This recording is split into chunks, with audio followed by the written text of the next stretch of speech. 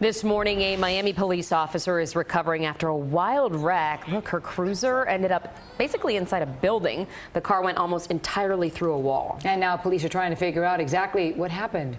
CBS 4's Karli Barnett is live on the scene with more. Karli, good morning.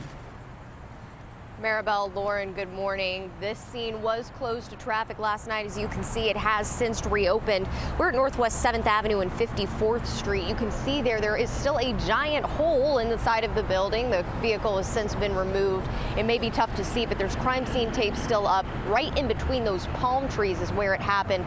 We have a cruiser still on the scene now, just blocking off that area. But we do have video of when we first arrived on the scene, what this looked like. You see a City of Miami Police Department patrol car virtually buried in a self-storage facility. Again, corner of Northwest 7th Avenue and 54th Street, right near the Shell gas station. Miami traffic investigators trying to determine what happened here. Some of the first reports say there was also a second car involved. Now, the female officer was transported to Jackson Memorial Hospital. She is in stable condition, and we're told that she was able to get out of the patrol car on her own. We understand that the police officer was possibly responding to a call when he tried to avoid another vehicle, eventually crashed into the side of the building. She was able to get herself out of her car, but as you can see, the car is pretty much 3/4 of the way inside of the building.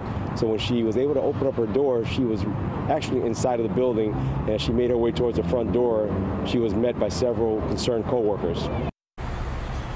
Now, you saw that video. Thankfully, this officer is expected to be okay. At this point, investigators are still trying to determine what happened here last night.